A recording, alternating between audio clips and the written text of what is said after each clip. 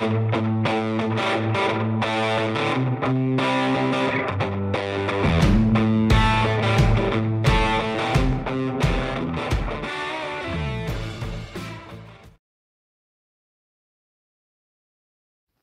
guys, right, I put the carbs into the bike because I wanted to check to see if the throttle cable that I fitted the other day was actually going to be long enough to do the job that it needs to do. There's the throttle cable and it's not, it's about 6 inches short.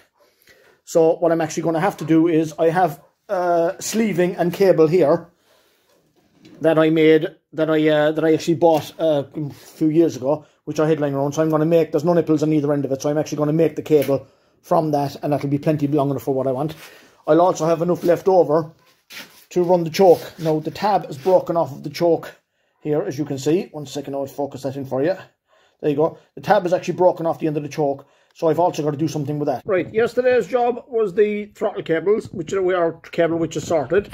Today's job is the choke cable, and that's the choke cable now fitted. As you can see, 1 second now, it works away quite nicely. That's the remains of an oxyacetylene torch that was given to me. I said it'd be a perfect job for this.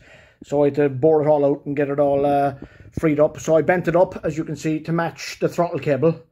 So that's coming all the way through now. It's fed down inside here and all the way through. It's about 6 inches too long. But when the carburetors are fitted, I can actually adjust that and cut it and trim it to the proper size. So that's been sort of one of the more sort of pain in the tail end jobs, but that's now done. So that's another one out of the way. Hi guys, a quick video with regards to the update on the front wheel. I decided not to go with the cover because the calipers were actually hitting the cover when it was finished, so I said I'd have to come up with another plan, so I decided to leave it as an open wheel. I drilled a series of holes all around the edge, as you can see there, to give it a kind of a sporty look. I then coated it with etch primer, then underbody sealer, then copper, then black, and then rubbed the black off. The reason for the under sealer was, as you can see there, it gives it a nice kind of a textured finish. It makes it look old. So that's the, 1 second now, there's the disc in play, bear with me. And that's the tyre on. So that's effectively what the wheel is going to look like now. So you'll have one completely open wheel, one completely closed wheel, and one with the sidecar with the mesh on it, okay? Right, I'm at the front wheel. First thing you'll notice is the tyre is on the wheel. The reason for this is I was worried that if I finish painting the wheel, the tyre, when it goes on the tyre machine, it would end up chipping the paint. And as you can see around the edges there where I primed it yesterday, there's actually some of the paint to come off, so I'm glad I did that. Right, the other thing is the filling of the panels. To get the effect that I wanted, I filled the edges of the panels just to take the edges off them, but I didn't finish the fillers completely. There's dents and there's humps and there's hollows on it, slightly ones. So when the whole thing is painted, they'll be painted 2 different colours. One colour will sit in the hollows, another one will sit on the rises, and when I rub it off down, it'll all blend in really nicely. So that's the reason for not quite finishing off smooth the fillers. So I'm going to get on with this. Thanks to Kieran Welsh for fitting my tyres, much appreciated, bud. Right, that's the front wheel painted. It's done in an old style copper and black effect.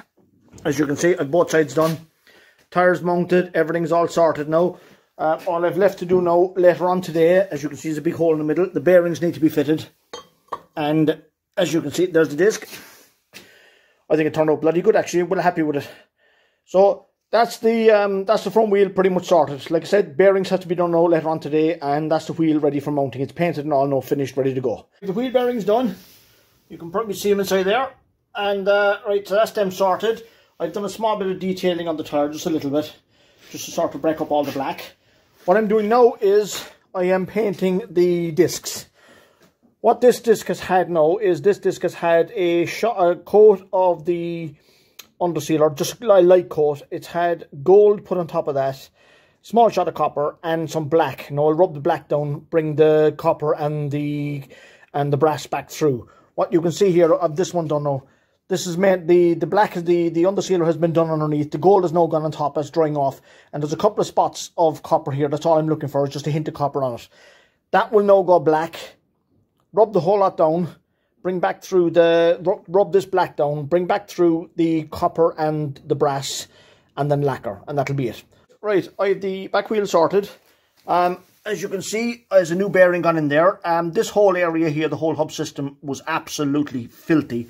There was grit and crud and all sorts of rubbish inside there. These 5 holes correspond to this hub mechanism here.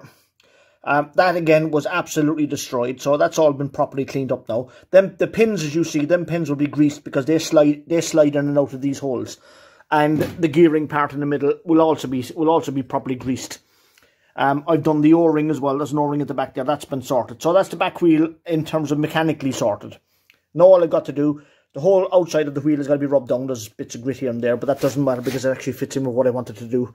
It'll show up in the detail afterwards. There's copper paint underneath that, which will be brought back up and it'll be nicely finished. Okay, so that's it now, guys. That's all I have for now. See you later, guys. Bye-bye.